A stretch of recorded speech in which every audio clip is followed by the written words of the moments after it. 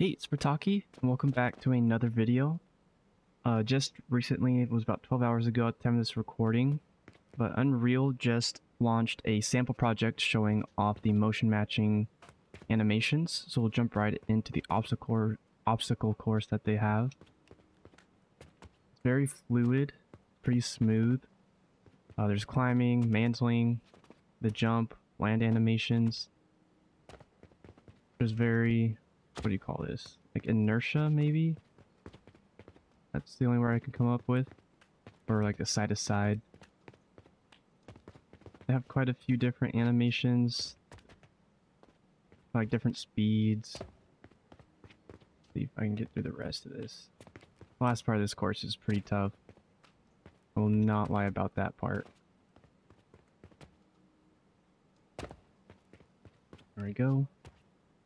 Oh.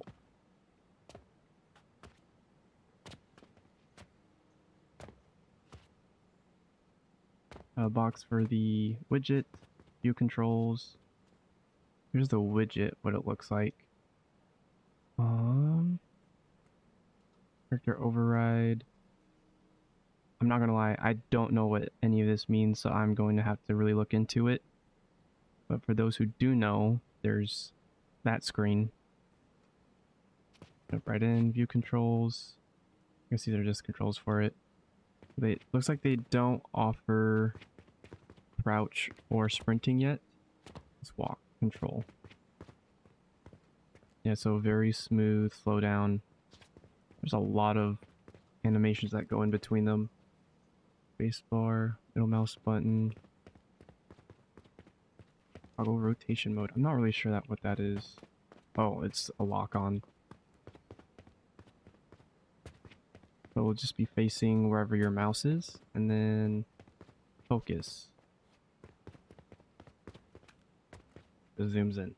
But AAA graphics for free, you can't really ask for much else. I'm creating a game right now, so I might have to incorporate this and learn how to use it. Let's jump into the blueprints before we get too ahead of ourselves. Let me make it easier to read as well. Oh, I forgot to look at the README. I should probably look at that. Welcome to the animation sample. Show various gameplay animation features and assets for users deconstruct and learn from. Which is very, very useful, especially with the introduction of the motion matching. Then around our new motion matching tool set, showing the basic third-person character locomotion. You want to use a capsule-driven movement model. They're going to be coming out with updates and improvements on this, which is nice, so it's a living project. Main features coming soon: sprinting, crouching, warping, retargeting, network replication compatibility. So you can only use these in single player games at the moment from the looks of network replication. Don't take my word for it. Let me know if I am wrong in the comments. It would be very nice to know for sure. Known issues: tight timeline, experimental.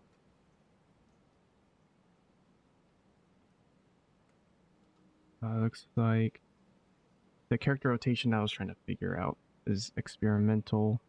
Control the root bone, which they will improve on. Steering. I'll have to look into what that is. Turning in place while aiming. The character does not always keep up. So it looks like the lower mouse sensitivity, the better. Foot placement is not set up. Walk set is missing their pivot shapes.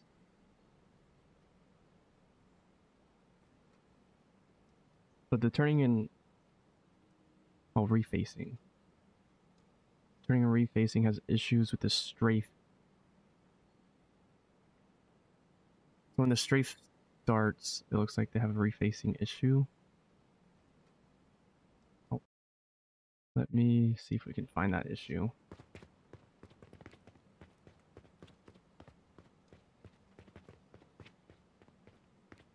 Maybe I'm just a bad game developer because I don't see any issues with it.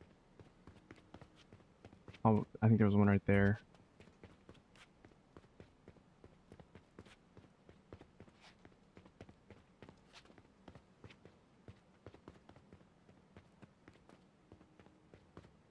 Definitely doesn't look as smooth as all the other animations. That's probably the issue they're having.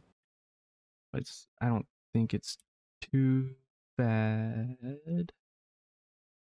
Alright. Default trajectory generation while on slopes has a bug.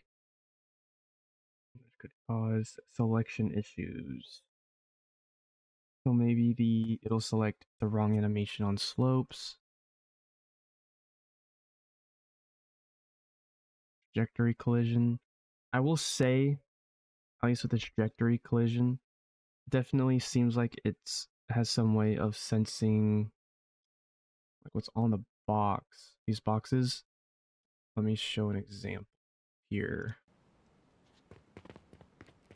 Because what I wanted to do was to just jump straight over the half walls, but when you get too close, it just eats your jump and makes you mantle.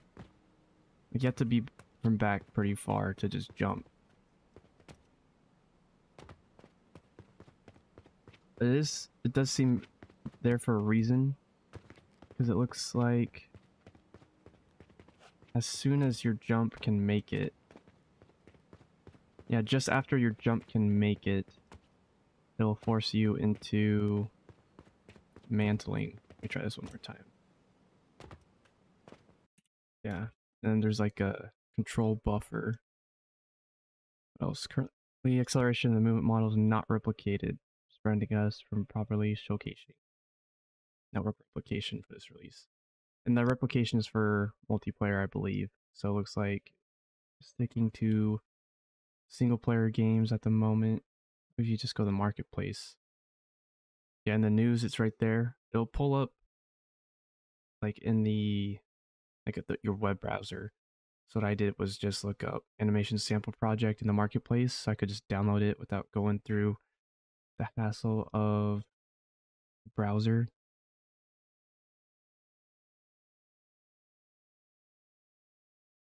Yeah, it'll be right there. First one. 500 plus game ready animations. Simple traversal system, blend ins, blend outs. So there's their capsule locomotion again. Motion matching.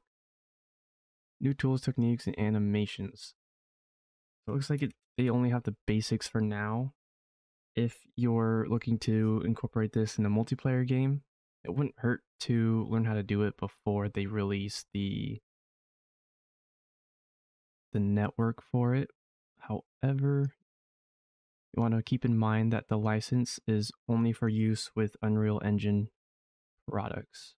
I have the documentation, and that is about it. If there's any more blueprints, notifies, lots of notifies, data, just their strafe, go straight up. That's probably why they're having issues. Little prototypes. Oh, looks like they have metahumans if you want to replace the mannequin and all their widgets. Thank you for watching. This is a very promising, I guess I could say, project. AAA animations for free. You can't really ask for more. Multiplayer versions coming for it soon, so keep up to date on that. I do have a community Discord if you'd like to join that. If you need help with anything I can help with, get to know other people in the community, go ahead and join that. There will be a link in the description down below, and I'll see you in the next one.